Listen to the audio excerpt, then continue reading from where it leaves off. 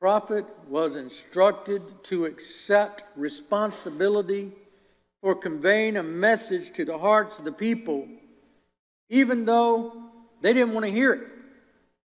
They wouldn't listen.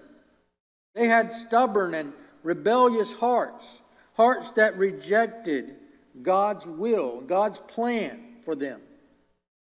What does that mean for you and me?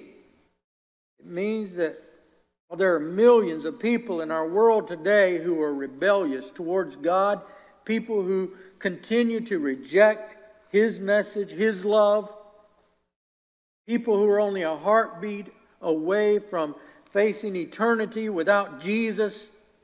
You and I have a responsibility to share with them the message of the good news of Jesus Christ. We are our brother's keepers. And when we share that message, we don't just share it once and walk away.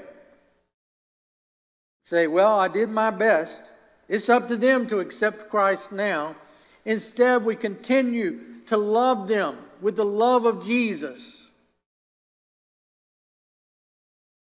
Even if they refuse to hear the truth.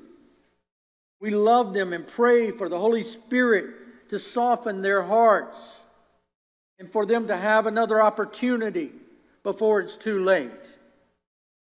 We must continue to present before them a Christian example with hopes that they'll submit to Jesus before it's too late. Not harassing them, not guilting them, but loving them, being there for them.